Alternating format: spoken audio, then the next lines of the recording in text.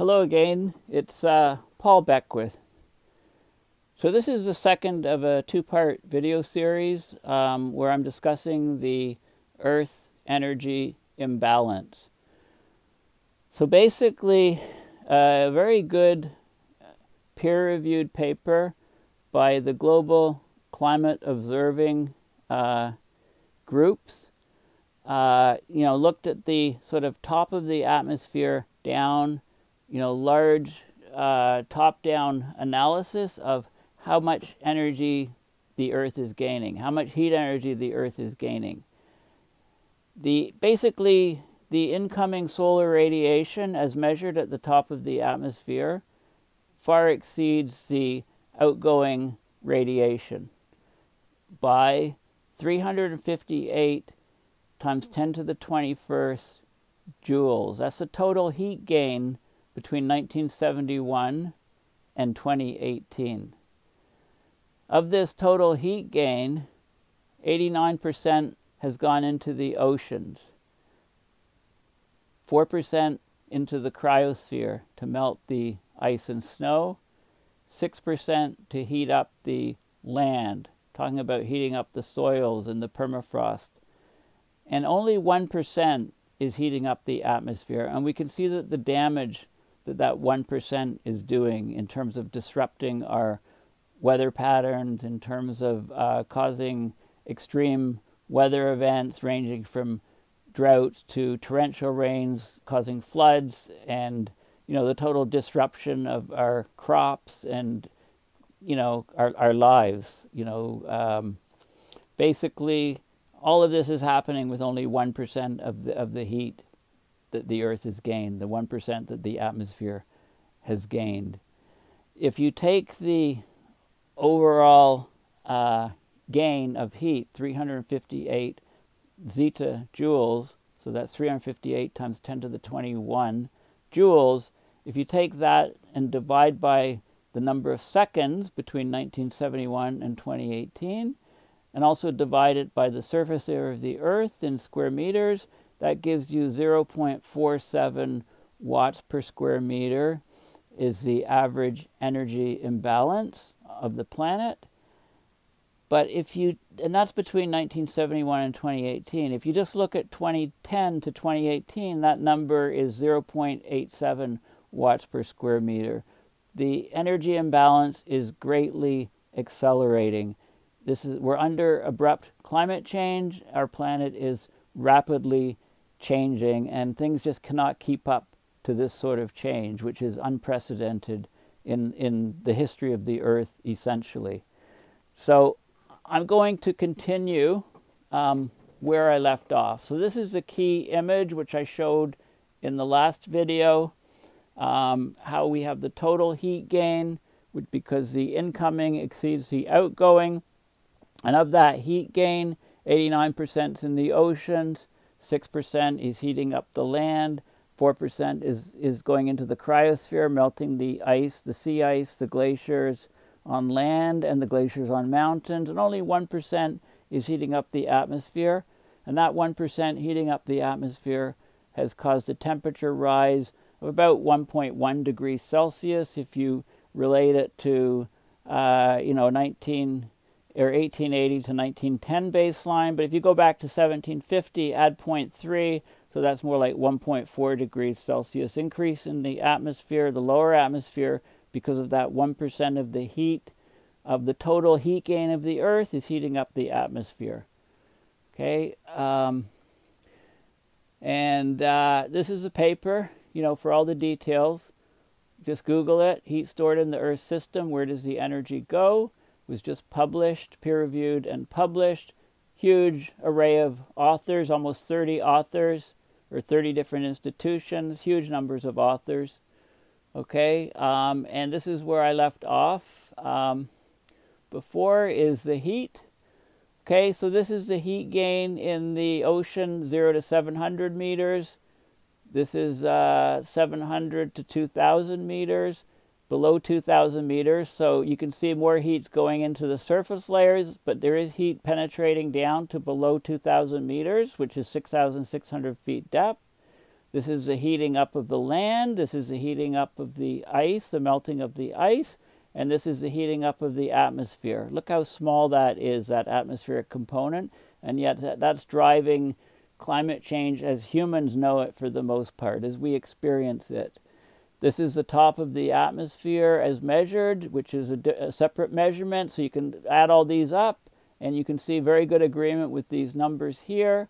This is the uncertainty between these dashed black lines. Okay, so it's incredible how we're changing. We've completely changed the dynamics of the Earth, and we're doing so at ever increasing rates. This is the Earth Energy Imbalance numbers from different studies that have been done throughout the years, all these different studies. I want to just focus here on the Global Climate Observing System, Earth Heat Inventory. So from 1971 to 2018, 0.47 watts per square meter. From 2010 to 2018, that number is 0.87. From 93 to 2018, it's 0.69. So clearly, you know, as we move forward in time, the heating rate of the Earth is ever accelerating. Okay, this is going to end very badly. There was a study that looked between 2000 and 2014 and came up with a number of 1.1, even larger, wild. I'll have a quick look at that paper for you. Okay, so this is crazy stuff. And again, here we have the heat imbalance. And in order to balance out, so between 2010 and 2018, we have a 0.87 watts per square meter imbalance. In order to null that, in order to bring that to zero, we'd have to reduce current atmospheric CO2 by about 57 parts per million. So this is a priority for Earth. For us to survive on this planet, restore a stable climate, we need to reduce CO2 in the atmosphere. To buy us time, we would need to do solar radiation management procedures, deployments. Okay, otherwise, you know, we're not going to be able to grow food, and all hell's going to break loose on this planet, which is already happening. If you remember my poster, all hell is going to break loose. That's happening. Now, the wild paper here, okay, if we go back to here, okay, this is the wild 2020 paper where it actually, instead of 0.87 watts per square meter imbalance, it was 1.1. Okay, so I'm going to have a look at some of the things in that paper here. Okay, so you can just Google the global energy balance is represented in the CMIP-6 climate models. These are the most recent runs of climate models. This data will go in the next IPCC report. And just to look at some of the highlights, first of all, there's a lot of details that go into these numbers. So there's top of the atmosphere energy balance component. This is shortwave radiation. So this is incoming solar radiation from the sun, shortwave radiation going down at the top of the atmosphere. And the numbers, 340.2 watts per square meter. That's the mean for CMIP-6, and the error, standard deviation. Some of that is reflected upwards. About a third of it is reflected upwards. So shortwave upwards, all sky being, you know, clear skies and cloudy skies. But about a third of it gets reflected up. The albedo of the Earth from space is about 30% or so, the average reflectance. Some of it is absorbed, and you know, this is the long wave radiation. The heat basically radiating up. Okay, so all of these different numbers are there for the top of the atmosphere, different components of the atmosphere, and what happens at the surface. Okay, it's sort of like the energy budget. I'll show some images. But first of all, these are all these different models. There's 37 individual CMIP models, and these are this is the value of the global annual mean incoming shortwave radiation at the top of the atmosphere for the different models. So you can see the variance. You can get a mean and a variance. There's some other, this is total absorption at the top of the sky, all sky absorption, shortwave absorption. There's all kinds of surface downward shortwave, long wave, all kinds of different plots comparing the different models. The net result is the imbalance at the top of the atmosphere from all the mean of all these CMIP6 models is 1.1, okay, watts per square meter. Okay, and that's where that number came from for this paper. Okay, okay, that's for this paper, the Weld paper, and just to refresh your memories, that's this paper here, the 1.1, but the Global Climate Observing System, the peer-reviewed paper that I discussed first, has a 0.87 number for 2010 to 2018. Okay, so that's probably the most accurate number that we can look at. And also, this is sort of a number where you get these numbers from. So this is all sky when there's clouds, and then there's clear sky. So we've got the top of the atmosphere. We've got the incoming solar radiation at the top of the atmosphere. Okay.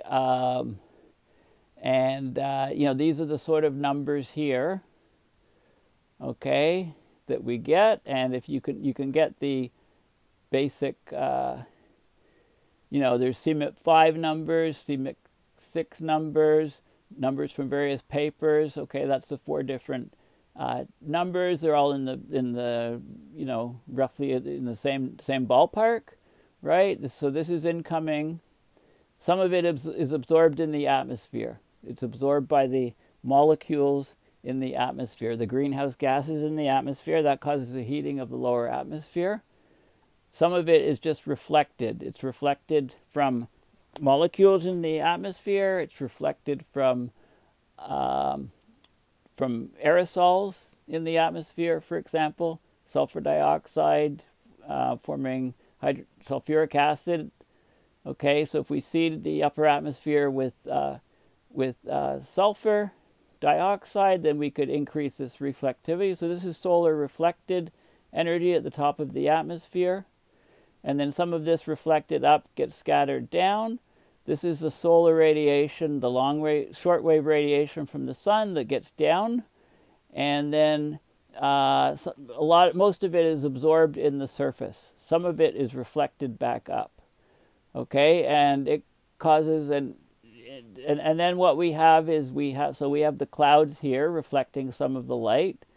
And then we're heating, because we've heated the surface of the Earth, we get the heat, the long wave radiation or thermal radiation comes up here. So this comes up. Some of it goes right through an atmospheric window, right up into space. Other parts of it have to penetrate clouds, etc. Okay, so a large chunk of it goes out back into space at the top of the atmosphere, but the greenhouse gases, they absorb this thermal radiation. Okay, they absorb this radiation and keep it in the Earth system. So it comes back down and it heats up. It doesn't escape the system, and this is causing the warming that we see. There's also evaporation of the oceans, there's evaporation of water, there's transpiration from the plants. This water vapor goes up and carries heat, and this is so this is latent heat here in this component, and there's also sensible heat. Because of the temperature of the surface is increased, it radiates radiation back out. So you can get this total sort of situation. And the net result from this, what is coming in exceeds what is going out. So this is what is coming in, the incoming solar shortwave radiation, and this is what is going out. Okay, the shortwave and the long wave, and the net imbalance is 1.1. Okay, that's the average of all the CMIP6 models. It was 1.2 in the previous slew of models, the CMIP5 models. Okay, there's other numbers, but we're converging to, these numbers are the most recent numbers you know, there was more air in the previous numbers. Okay, you can do this same sort of balance without clouds. Okay, and so you have the two different situations.